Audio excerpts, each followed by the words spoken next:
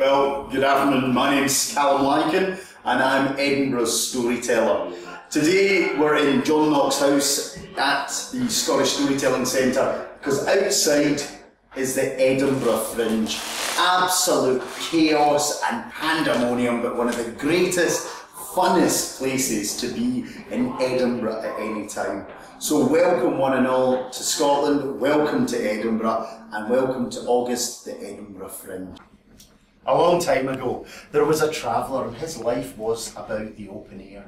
He loved being outside, so every day he took the opportunity to work, to live, to walk.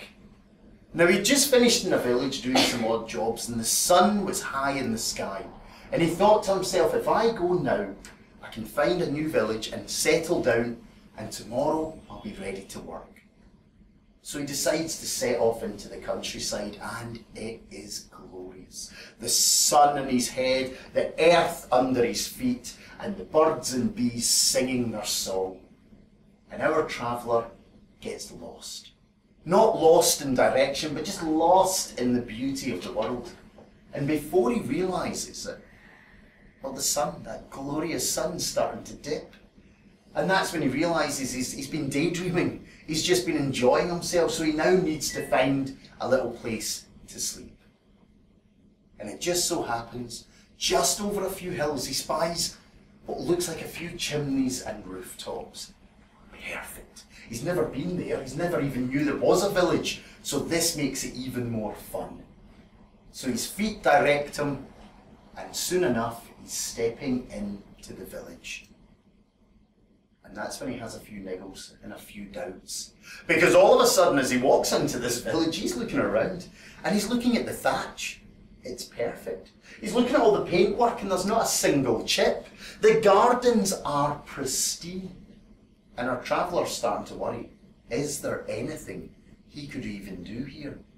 But he's here now. You've got to try. So he goes up to one of the doors and he knocks. And what greets him is the most unexpected thing. In Scotland, we have a wee saying that every stranger is a friend you don't know yet. And in the old culture, you would welcome a stranger in, sit them by your fire, maybe give them a wee dram, and have a chat. So can you imagine when he knocks on the door and it's answered with, "Get away! We didn't want you here, be gone!" And our traveller's just in shock. He's never had a reception like this. But you know what? Everyone's entitled to a bad day. So he thinks he'll try the next door, and again, when he knocks, it's, "Get out our village! We don't want your type here, be gone!" Never in all his days has he had this, but okay, third time lucky. So he goes and he knocks on that door, and again he's given exactly the same response. And our traveller, he just doesn't know what to do. This has never happened. So he just thinks it's time to give up. I'll go to the wee forest and I'll make a wee bed and settle down for the night. So he starts to walk out the village, but as he does, he just happens to look in and he sees in the heart of the village is a beautiful big townhouse. It looks like it's got a lot of money. It looks like quite a big home, which means there might be some odd jobs. And in his head, he thinks, you know what, one last chance. Let's just try one last time. So he goes and he knocks on the door. And as soon as it's opened, he wishes he hadn't. Because what opens that door is a right old, sour-faced wee wifey. And her tongue is filled with venom and spite. She gives him such a tongue lashing, he's almost bent backwards with it. Now, because this is a lovely audience, it is early in the day, I am not going to tell you any of the words that were used against that traveller. I like to be polite in these sessions. But this poor traveller, he's never had this in his days. He can't even say anything, he just shakes his head and starts to walk away. But as he walks away, a little bit of mischief kicks in. He starts to think about how vile and nasty these people are. How can they treat a stranger this way? I'm going to have some fun. And with that, he spins back round to the wee wifey. Madam, you're perfectly right. I didn't actually come for odd jobs. I didn't come to work or even eat or sleep. You know, I just happened to be passing the village and I thought I'd ask a wee favour. You see, I've got my pot here and I just need some water. Because on the way into the village, I found this perfectly good stone. And I fancy making some soup. Now, on this, the wee wifey double-checked. What did you say? I just need some water because I found this stone and I want to make some soup. And this wee wifey's one of these creatures that she doesn't pass the opportunity to humiliate someone. She loves making people look foolish. So before he can even move, it's grabbed from his hand. She's ran indoors to fill it. She wants to make a fool of this man. And she comes back out with a pot full of water and he's already got a wee fire going. So he sits his pot in the fire and he waits.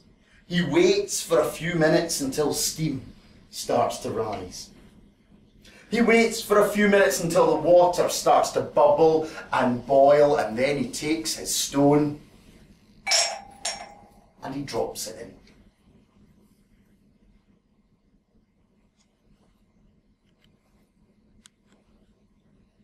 And he waits.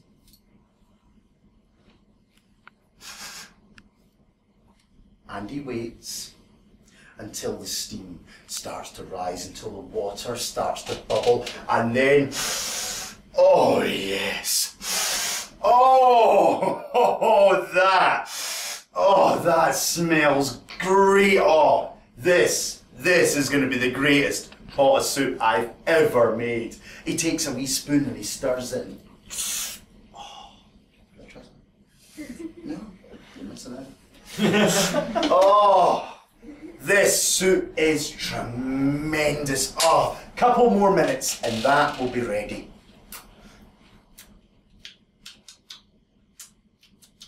Actually, no, something's missing. Something's not right with this soup. Salt. If I just had a wee bit of salt, this soup would be fantastic. Now our wee wifey is just standing here looking a bit puzzled, but she's thinking, I've got some salt. And before she knows what she's doing, she's ran in and she's got a wee pinch of salt, and in it goes to the pot. And he stirs it, and he smells it. Oh, fantastic. He tastes it. Oh, perfect. That soup, that's the best I've ever made. Now, the whole village has started to hear about this man making soup. And they all now come out, and there they are surrounding him, and there's murmurs. Oh, this fella says he's making a soup from a stone, and someone over here's giving it. I know, I'm watching it bubble and boil. And now our traveller knows he's got them. Hook, line and sinker. He knows they're there. My belly's rumbling. Couple more minutes and this soup will be ready. You know, this is one of the best pots I've made. I'm really looking forward to this. It's just a shame because you know what? There's only one thing that would make this soup better. If only I had some... What do you like in your soup? Onions. See if I had some onions. Just a couple of onions would make this, and before he knows it, somebody back here's going, oh, I've got some onions. And they run off and get a couple of onions and they go in the soup. And then, what do you like in your soup back there? Carrots. Carrots. Somebody runs off and gets carrots. What do you like in your soup? Potatoes. Potatoes. And before he knows it, there's carrots, there's onions, potatoes that he's stirring and smelling. You know, if only I had some... Beans. Beans! Oh, beans would make this soup brilliant. And people are running back and forward. Sir, what do you like in your soup? Herbs. Herbs, excellent. Some herbs. I'm getting worried. Every day it's a vegetarian soup. Could somebody save me? Chicken! Chicken! And all of a sudden, all these ingredients are getting thrown his way just as he mentions them. And before their eyes, there's the villagers. Their jaws are on the ground because they're looking at a huge, bubbling pot of soup that's been made from a stone, and they can't believe it. But our traveller, he's not a bad man. So he asks them, go get a wee bowl. He says, go get yourselves a wee bowl and we'll have some. And he does. He dishes out a bit of soup to everyone. And everybody takes their soup and they love it. This is the greatest soup they've ever tasted. And once that pot's empty, he takes it and he gives it a wee rinse. And he grabs his stone and he gives it a wee clean. And then he looks at all the villagers and he thinks, maybe I should get out of here. But just as he's about to leave, he just thinks, one last thing. And he finds that wee sour-faced wifey and he walks up to her. And he says, I want you to have this. And he hands her the stone. And he says, that stone, I reckon, has got another good 10 stalks left in it. And with that, our traveller turns round and walks out of the village, never to be seen again. Now you might be wondering, that's a bit of a strange story to start any session with. But it is in fact a true story. You see, to this day there's a wee village up north that still makes some award-winning soup. I was there about 3 months ago and I tasted their soup, and I will say it is exquisite. And I badgered and pestered and begged to know what their secret was, until they finally admitted that to this day, that little village are still making the finest soup in Scotland using nothing more than the simple stalk of a stone. Now, it wouldn't be Scotland without talking a wee bit about some of the things about Scotland. We have so many wonderful things. We have haggis. Oh, wait till you taste the haggis. We have kilts, such as my men like myself. And of course, probably one of the most favourite things about Scotland, whiskey. Whiskey is something, if you visit, you'll need to experience, and I can take you around and tell you about whiskey and introduce you to some of the finest single malts this country has to offer. Whether it's smoky, whether it's salty, or whether it's sweet to your palate, I can find you a whiskey to suit. And we'll sit, we'll drink whiskey, and we'll spin some stories and have a great time in the Cayley culture that is Scotland.